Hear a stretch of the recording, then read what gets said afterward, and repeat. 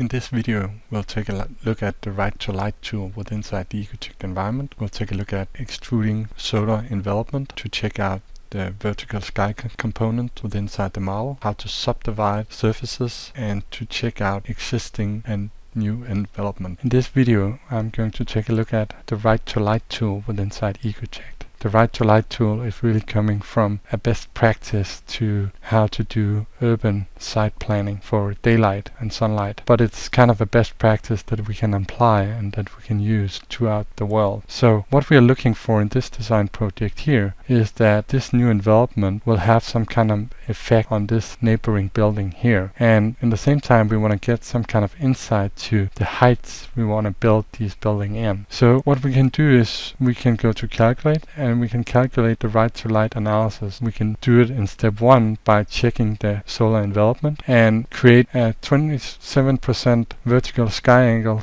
along a building facade, or a 70% of vertical sky angle for a site boundary. And the vertical sky component is also known as the vertical sky daylight factor. So really this is kind of looking at what is shading our building the most, what will shade the context the most, and to create some kind of baseline for that. So the first thing I'll do is that I'll go to zone management and I'll turn off the new building. Then I did a line along this building facade here. I go to calculate, and what I want to do now is create or check out the solar envelopment. So great, and because this is above and below starting point of 2 meters, because that's where we kind of are as people, and I'm just choosing along a building facade with a vertical sky angle of 27%. So okay, just hit OK, and now you see that it's extruding a plane. And if I go to visualize, it's a bit more visualized. So if I turn on my new building, I'll see that this part of the building here is inflicting in some small manner on this building here. So what we could do is we could go in and we could maybe take out a floor here and put it over here, etc. So get some kind of visual geometry that can help us shape the form of our building. So okay, now in the next step here, I'm just gonna turn off my new envelopment again, and I'm going to turn off this vertical sky angle here. So what I can do next is that I went into the 3D editor and I subdivided these facades here by going to modify, surface subdivision, rectangular tiles, just to have a bit more measuring points, because there is a measuring point in the middle of each of these surfaces here. So what I want to do now is I want to calculate the vertical sky component or vertical sky daylight factor for these facades here. So I go to calculate, I say right to light analysis, and I'm choosing step 2 here, calculate vertical sky components. And before I do that, I need to go here to the vertical sky component and say select objects on, calculate right to light analysis, calculate vertical sky components. Yes, and I'm just performing detailed shading calculation, used fast calculation method, and say okay, this is stage 1. I want to look at the existing conditions as a reference.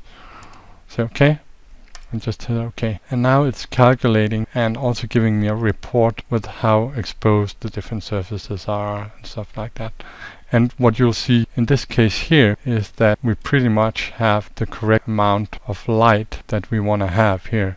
And if we go down to the display settings and go to the sky components, we're also able to look at the daylight factor and daylight levels. But if we look at the sky components here, you'll see that nothing really is below this cutting plane of 27%. So quite okay. Let's see what happens when we turn on the new envelopment here, and we want to look at what kind of impact does this new envelopment have on these facades here. Go back to 3D editor. These are marked up still. Go to calculate, right to light analysis, say okay, and just say use fast calculation method and say okay, proposed comparison, and I can check out that I'm generating a report like that. And now it's actually telling me for all the components in the model, and I'm able to click the component and actually find it and mark it out. And you'll see that only 2 objects here are below the angle of 27%, and therefore is failing this here. So I can go back to visualize, and I can from here go to the display settings, and I'm able to control to see before, after, and also if I want to see vectors and I could go to properties and I can analyze the data to look at the specific data for and see the impact from before and after and the difference between the before I put up my new building. Thank you.